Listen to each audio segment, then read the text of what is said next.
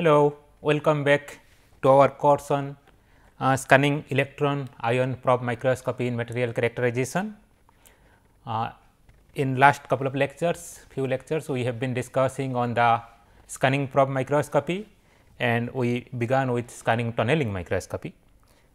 We have discussed on how the tip is fabricated for scanning tunneling microscopy by electrochemical etching, and then we have started discussing on piezoelectric scanner, the basics of piezoelectricity. Today we will continue with that, essentially how the piezoelectric tube works in STM.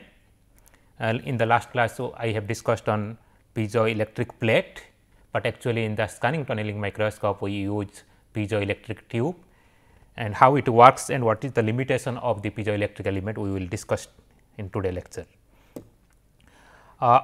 In the STM, we want the tube or piezoelectric scanner to move in all three directions, x, y and z direction, with an accuracy h small h 0.1 angstrom, and therefore, this piezoelectric scanner should allow us to move the tip in every direction x, y, z direction as precisely as possible. The piezoelectric tube has an advantage of having high piezoelectric constant and having high resonant frequency, and this tube consists of a piezoelectric ceramic that you see here, piezoelectric ceramics, and the metal plates. Metal plates are there outside and also inside. Inside we have a metal plate, this is red color is metal plate, and we have metal plate, 4 quadrants are there, 4 quadrants are there in the outer side, and in inner side we have again metal.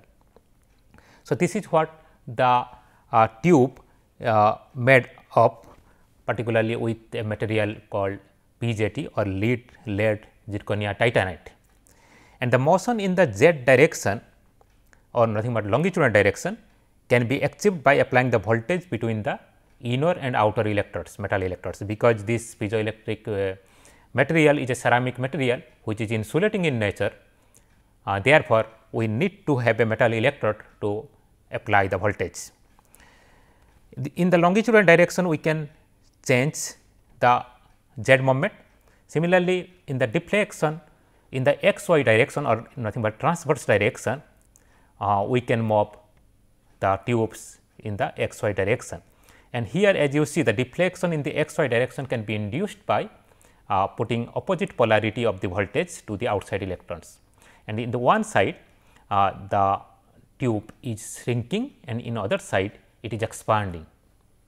So, this is a bipolar operation of the tube where voltage of opposite polarity is given to the opposite electrodes, and this vertical displacement del L can be calculated with a piezo constant, as we know. Let del Z by del V is nothing but it is del L and del V, which is equal to T31 L upon H, where L is the length of the tube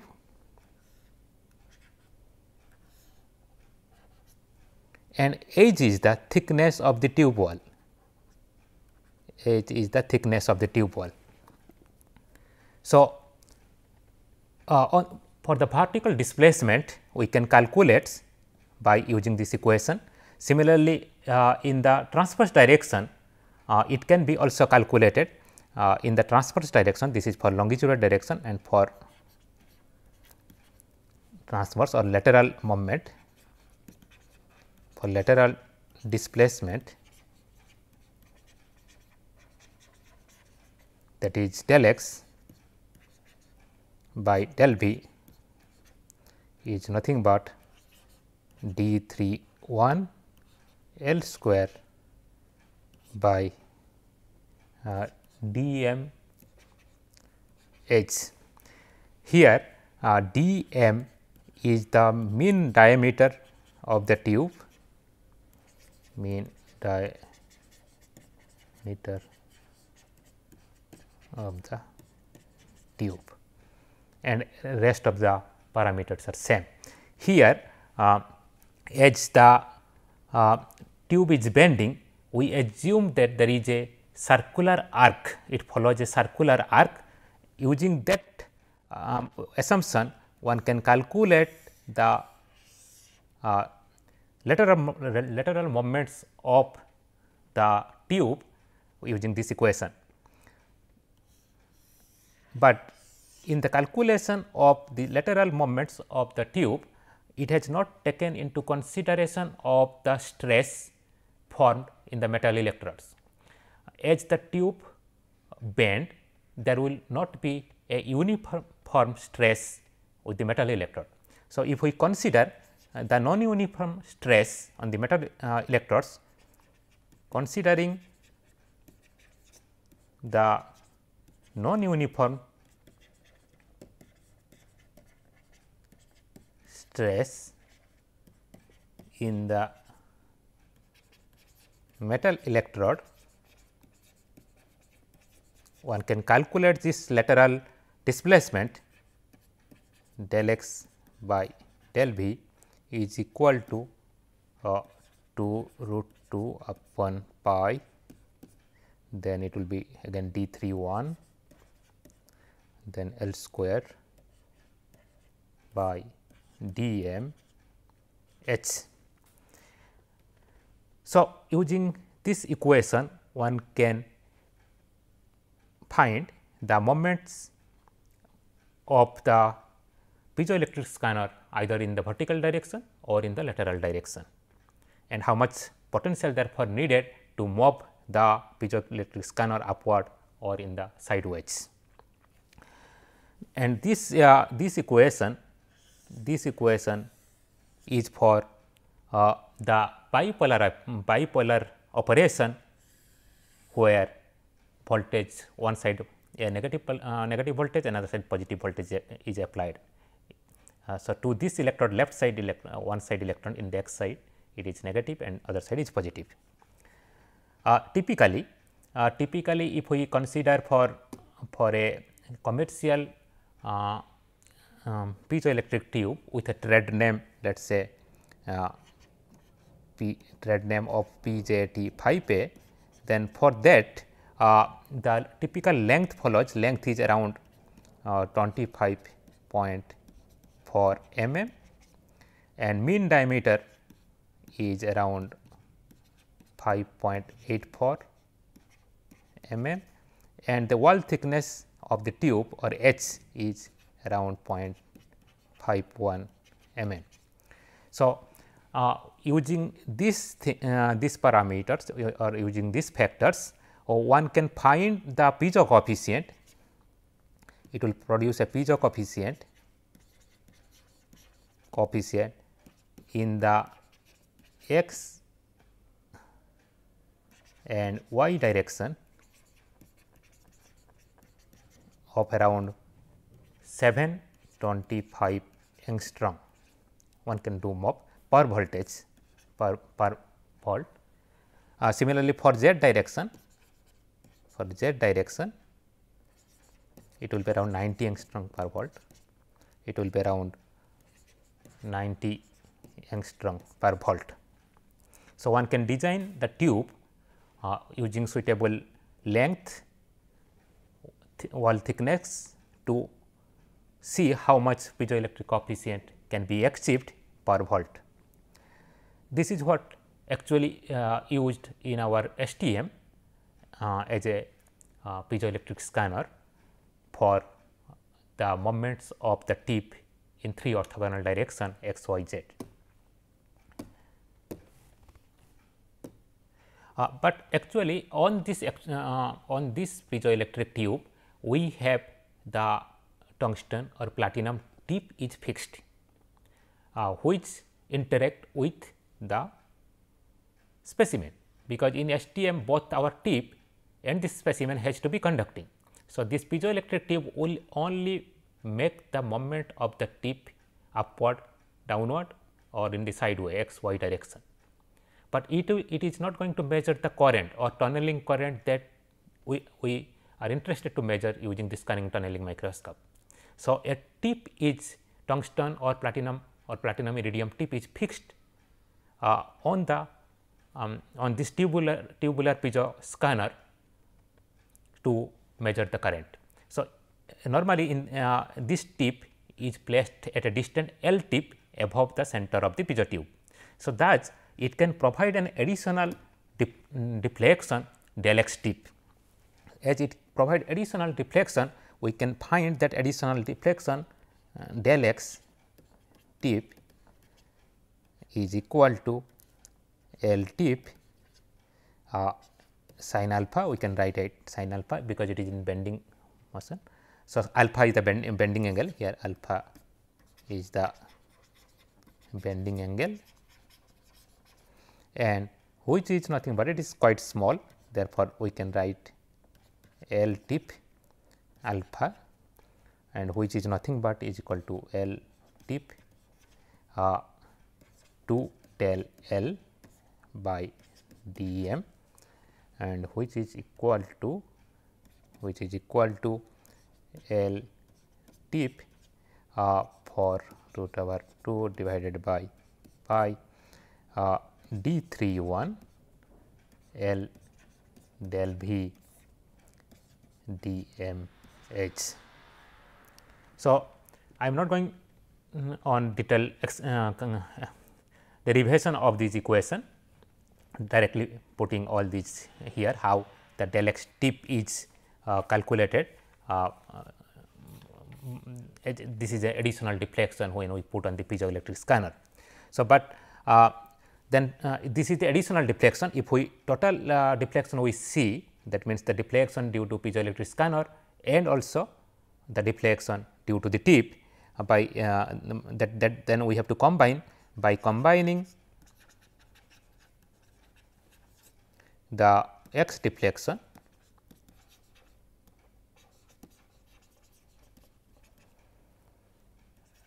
of the piezo tube, the total piezo constant for horizontal deflection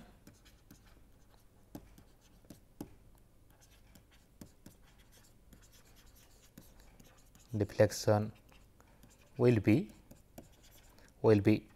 del x total divided by del v is equal to del x due to piezoelectric tube scanner plus del x tip, this is additional deflection, then del v. By putting these two equation, we can get 2 root 2 upon pi d31 L piezo and divided by dmh L piezo plus 2 L tip. Here L piezo is the length of the piezoelectric scanner and L tip is the distance above the center of the piezo tube after putting the tip. So, that is that L tip. So, in this way one can find the total horizontal deflection that will be occurring in a STM using a tubular piezoelectric scanner. This is what about the piezoelectric scanner, which is used in our STM for moving the tip in different direction on the specimen.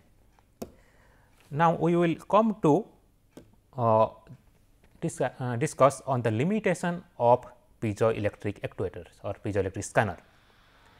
There are 4 major limitations. First is non-linearity, then hysteresis, creep and thermal drifts. We will go one by one. Non-linearity. Here non-linearity means that deformation or displacement of the piezoelectric material or piezoelectric tube is not uniform in a large range of potential. It is not that we can apply any potential, keep on applying potential, and it will keep on giving more and more displacement. There is a linear range, there is a range of the potential where it shows linear increase in the displacement. Afterward, it gets saturated. As you see here in this plot, del z is increasing up to a potential here, After that, it is no more linear. So, in the STM, we can only use this range of potential where it shows the linear behavior. We cannot use a potential above. Therefore, there is a limitations to a piezoelectric scanner up to what length it will show the displacement. We cannot therefore do the scanning of the sample in a micrometer scale, because piezoelectric scanner will not allow us to show the displacement or move to any length on the specimen. That is one of the reason why large area scanning is not possible by STM. This is about non-linearity. Then we have another problem is hysteresis. So, hysteresis occurs when the displacement, when we increase the potential, then displacement del z increases, and when we decrease the potential, then it gets contracted, it gets extended and contracted. When they do not follow the same path, we say it is hysteresis. And there are two main contributions that led to the strain or displacement in the piezoelectric ceramic, and that is in presence of electric field or applying the voltage. One is intrinsic effect. Intrinsic effect occurs due to displacement of ion inside the crystal, like in the PZT we have titanium atom, which was displaced upward from the center in the vertical position, that the examples I had given. That is the intrinsic effect, which is due to the displacement of the ions. And the second is extrinsic effect, which is due to orientation of the ferroelectric domains. Most of the piezoelectric materials also show ferroelectric characteristic, particularly the PZT, which is used as a piezoelectric ceramic in the STM, that also show ferroelectric behavior. Ferroelectricity is nothing but a permanent electric dipole, presence of permanent electric dipole even in the absence of the electric field, or even in the absence of outside voltage applied to it. So, as it has ferroelectric characteristic or behavior, it has a ferroelectric domains, and they will reorient it when we apply the voltage or potential, and we will see here how those reorientations occurs. So, inside the ferroelectric inside the crystal ferroelectric inside a ceramic material which is show ferroelectric behavior, there are domains, ferroelectric domains which have different orientation. Particularly, for example, in this case PZT, titanium ion in the crystal lattice can move in 6 different directions, and therefore, domains with 6 different orientation exist in the crystal lattice. So, now if the domains, these domains have internal electric field, if the internal electric field of the domains align along or parallel to the applied electric field, if the internal electric field of the domains is parallel to the applied electric field, then that will be in the lower energy states. If the inner field of those domains is anti-parallel to the applied field, then they will be in the higher energy states. So, now these domains would like to stay in the lower energy states, and therefore, they would like to reorient themselves in parallel to the applied field. However, there is a barrier, they have to cross that energetic barrier to go from higher energy states to lower energy states. And during that when they cross one when they want to cross that energetic barrier, or in order to cross that energetic barrier,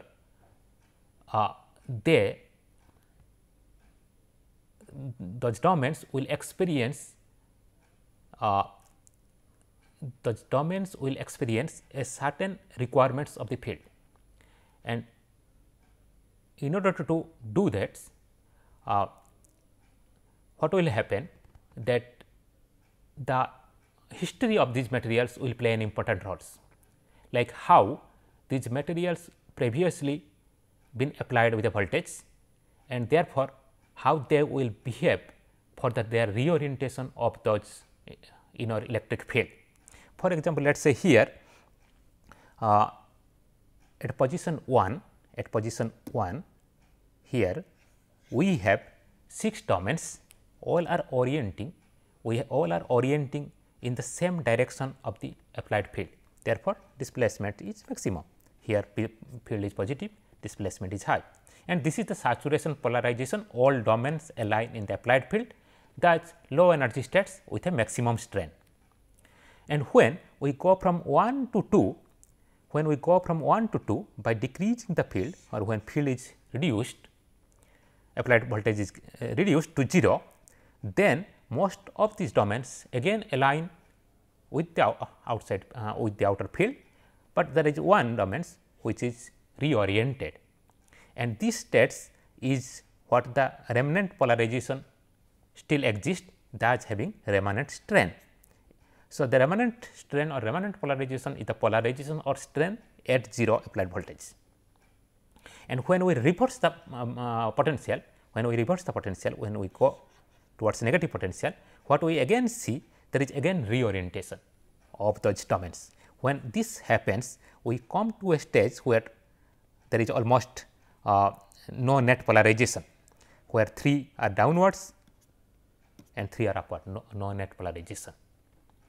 And then again further increasing the voltage in the opposite direction, that is negative voltage, we find that all are in the antiparallel, and therefore, the displacement. So, what we see when these domains go from low energy states to high energy states, they have to overcome the energy barrier, and that depends on the history of the material system, and how that materials undergo changes before we apply this particular voltage cycle. And due to this hysteresis, the extension of the piezoelectric scanner or piezoelectric element does not only depends on the applied field, but also the history or the specific states of this domain structure. And now, when they come from 4, when we reverse the potential, the way we can, when we decrease again we increase the potential from negative to positive, those will not follow the same path it has come. They are following a different path, 4 to 5, then 6, then 1.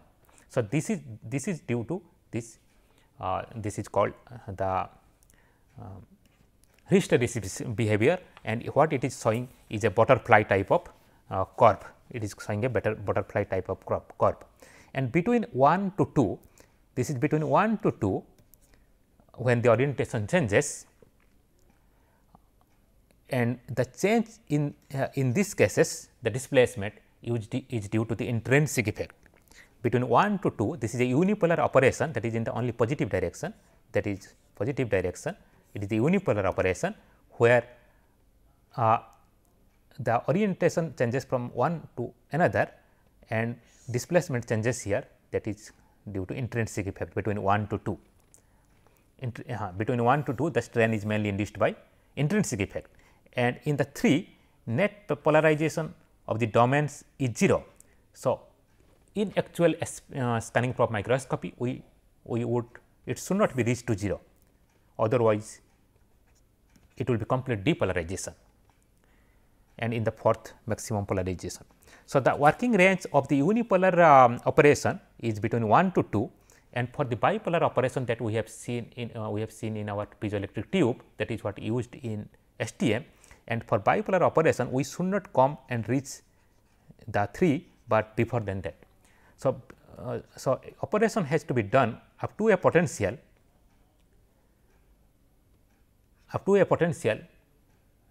below the 3, because at 3 there is a complete depolarization of the system. So, this is this hysteresis, because they do not follow the same path, and so a butterfly type of curve,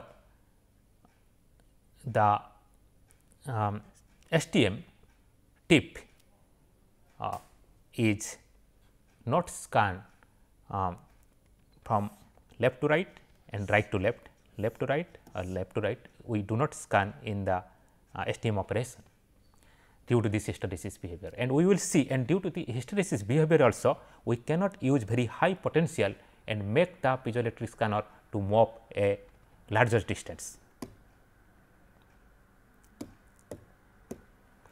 So, this is what you see, a type of piezoelectric curve. The two effects are observed in this voltage sweep. One is the displacement is different for increasing and decreasing voltage. As we see, as we increase the voltage, the displacement, let us say displacement is here up to displacement up to a certain point here, and then when we are decreasing, there is another displacement. This is one thing we see, and second thing is the hysteresis increases for larger voltage amplitude. As we go to a larger voltage range, then this amplitude hysteresis is increasing, this green curve. And due to the hysteresis, piezo constant ratio of the displacement and voltage is not constant anymore. This is due to, and rather depends on the applied voltage and on the history of the system which voltage applied before. So, this is the important factor that gives the hysteresis to the system. The average piezo constant for the smallest and largest voltage sweep differ by here.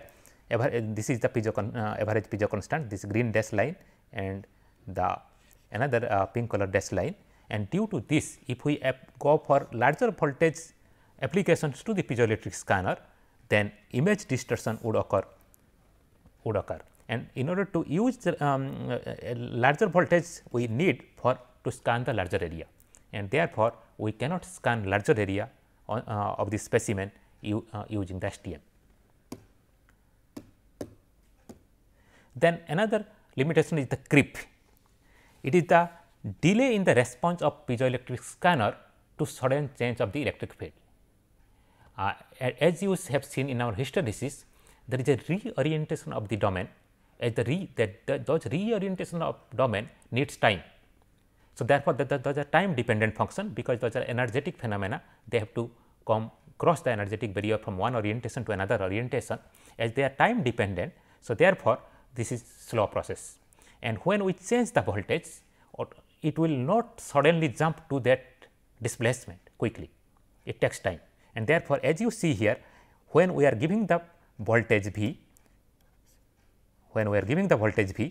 our del Z is not exactly following the same path. Similarly, when we are increasing a voltage V here, you see how the displacement along the x direction, and this also one of the limitation. In the absence of the creep, it would exactly go to the same and same position, the displacement will occur same position, and this is another reason why, like for example, if we want to move the piezoelectric scanner towards the x direction, we apply the positive potential, and that tip starts to moving towards positive direction, and when we again starts bringing the piezoelectric scanner in opposite direction in the negative scale, still our tip will be moving towards right.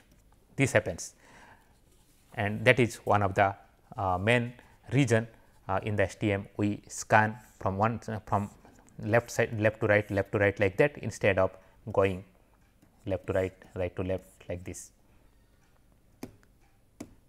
Other another way is thermal effects. Thermal drifts also occur. Thermal drifts also cause some kind of distortion that should be reduced. So, what we have seen in this lecture, that in this lecture and also previous lecture, that deformation of the material upon applying the voltage is due to the piezoelectric effect. That is what I told in the introduction while discussing about the basic of the piezoelectric effect. And the piezo constant describes the sensitivity of the piezoelectric actuator in a unit angstrom per volt.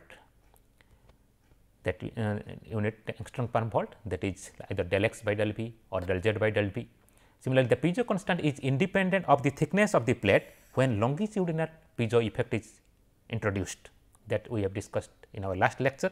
And while for transverse piezo effect, the piezo constant can be varied by tuning the dimension. Piezo it is like x by z, this for transverse effect proportional to. So, by increasing the x and decreasing the z, we can increase the transverse piezo effect, piezo effect, but there are also limitations if we increase the x and we decrease the z. A tubular piezo element is used as a scanner in STM. The non-linearity, hysteresis, creep are the some issues with piezoelectric actuator, due to which SPM is not suitable tool to examine larger area or nothing but in micrometer range. Another reason, hysteresis and creep are also the reason why in SPM two successive line scans are not scanned in the opposite direction. They are not scanned, first scan from left to right and the second scan is from right to left to right, right to left is not done, but they always TP scan from left to right and then again left to right. In this way, we scan the specimen.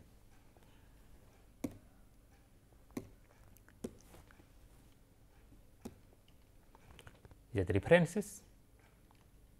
Thank you.